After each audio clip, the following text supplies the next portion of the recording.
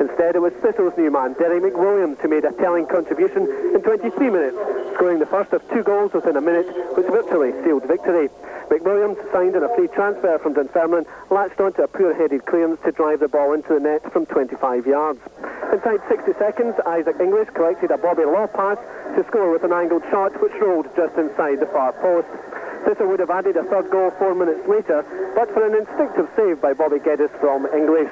So an important win for Thistle against a side tipped as fellow relegation strugglers. That final score again, Partick Thistle 2, Kilmarnock 0.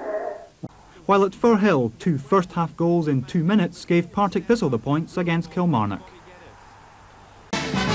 And hope springs eternal at Firhill, where the season's got off to a real flyer. And today John Lambie has become an expert in dealing in the free transfer market. This summer he's picked up Derek McWilliams from Dunfermline, and he's already proved he's worth every penny that wasn't paid for him. Derek's a good player. I mean, the temperament was the thing that was wrong with Derek, but I had Derek and followed that up with a 5-0 Coca-Cola Cup victory over Brecon. The real test, though, comes this afternoon against Rangers. The team's last week assistant manager Jerry Collins donned the hard hat, and he watched the game from the new stand. But the SFA have ruled that move offside, and he'll have a more conventional vantage point this afternoon. Oh, he'll be sitting up here, Nate, no mistake about that. Jerry will be up in the stand.